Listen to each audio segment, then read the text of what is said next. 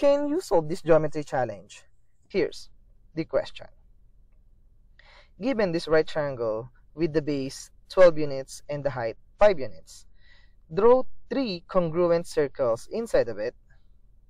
Then the question is, what is the length of the radius of these 3 congruent circles?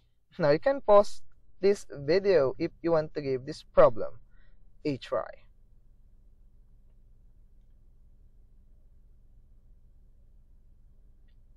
And now, let's answer this question together.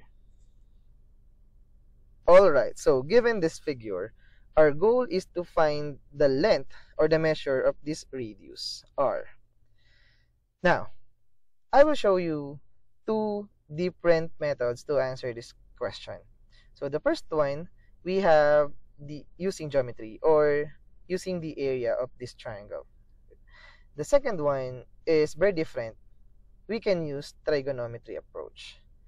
Now, let's first use the geometry approach. So, we know these 3 circles are congruent to each other. So, we can put this radius right about here. Now, take note that this circle is tangent to the side of this right triangle. So, now what we're going to do is to create another radius like this, and we create a segment directly to this side of this right triangle. And we know that the length of this segment must be equal to r plus r plus r plus r plus r, or simply equal to 5r. In addition, we know also that this radius is perpendicular to this side, this radius is perpendicular to this side, and this is also perpendicular to this side. Now, from here, what we're going to do is consider this center point and connect this point to the 3 vertices of this right triangle like this. Now, we will use the area of these 3 triangles, and take note, the sum of the area of these 3 triangles must be equal to the area of the whole right triangle. So let's do that. First, what is the area of this triangle? Now we know the base, which is 5, and we know the height, which is 5 times r.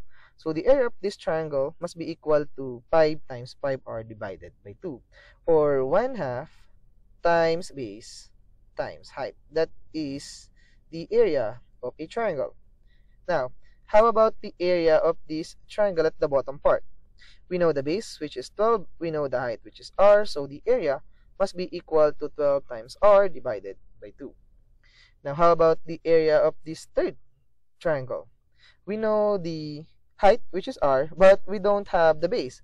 But take note, this is just 5, 12, 13 right triangle. So this is the famous right triangle 5, 12, 13. So we know for sure that the hypotenuse must be equal to 13 units.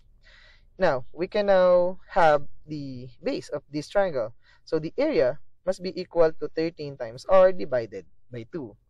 And these 3, the sum of these 3 areas, must be equal to the area of the whole right triangle, which is, we have the base of 12 and the height of 5 units. So the area is just 5 times 12 divided by 2.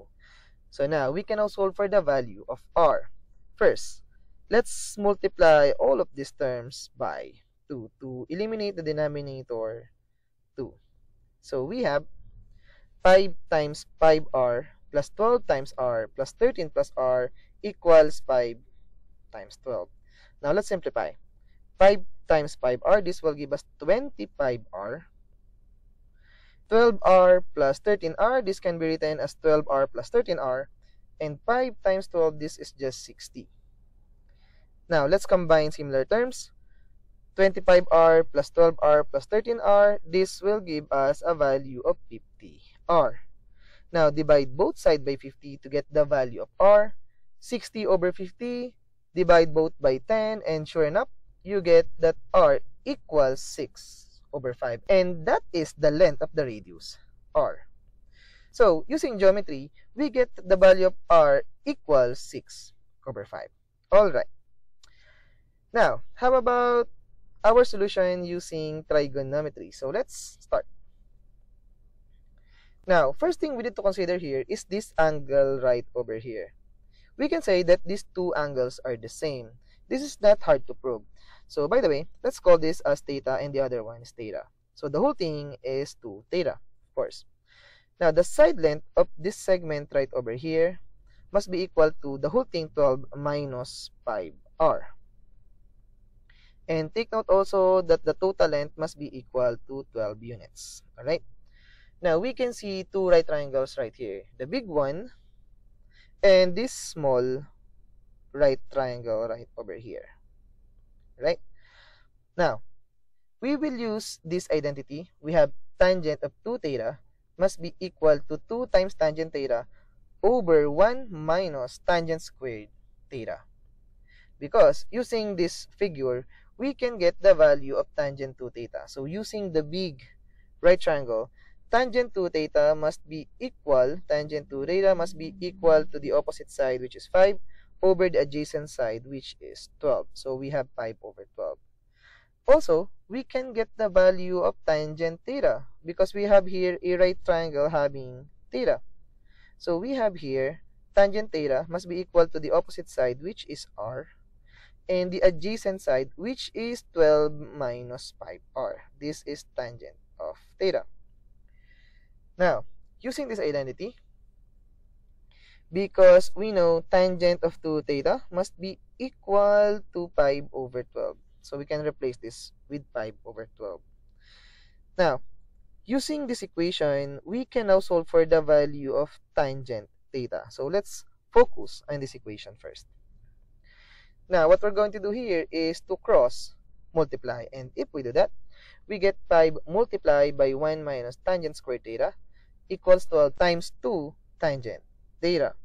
Now, distribute this 5 and sure enough, we get 5 minus 5 times tangent squared theta. And 12 times 2, this is just 24. Now, rearrange some terms a little bit and equate this to 0. So, we have 0 equals 5 times tangent squared theta plus 24 times tangent theta minus 5. And this is not hard to factor because if you factor this out, you get 5 times tangent theta minus 1 multiplied by tangent theta plus 5. Now, if you multiply these two binomial, you get the original equation 5 times tangent squared theta plus 24 times tangent theta minus 5. So we can replace this with its factored form because this is very important. Now, since it is equal to 0, it tells us that at least one of them must be equal to 0. So we can say that 5 times tangent theta minus 1 equals 0 or tangent theta plus 5 equals 0. Now, on the first equation, let's solve for the value of tangent theta. Let's add 1 on both sides. Then divide 5 on both sides. So we get tangent theta equals 1 over 5. Next, on the second equation, let's subtract 5 on both sides. So tangent theta also equal to negative 5. Now, we will use these values to solve for what is asked. But take note, tangent theta cannot be a negative number because we are dealing with positive side lengths of a triangle. So tangent theta cannot be negative 5. So we can say that tangent theta equals 1 over 5. Now, we know also that tangent theta must be equal to r over 12 minus 5r using this triangle. This is small right triangle right over here. And using this, we know tangent theta equals 1 over 5. Tangent theta equals r over 12 minus 5r. So we can equate them. So we can say that 1 over 5 equals r over 12 minus 5r. We can now solve for the value of r. Let's cross multiply. If you do that, we get 12 minus 5r equals 5r. Add 5r on both sides. Then combine like terms. 5r plus 5r, this is just 10r. Divide both sides by 10 to solve for the value of r. 12 divided by 10, if you simplify this, divide by 2 the numerator and the denominator, you get 6 over 5. And that is the value that we get a while ago. Therefore, Using two different methods, using geometry and trigonometry, we are sure enough that the length of the radius r must be equal to 6/5 units. And as always, we are done.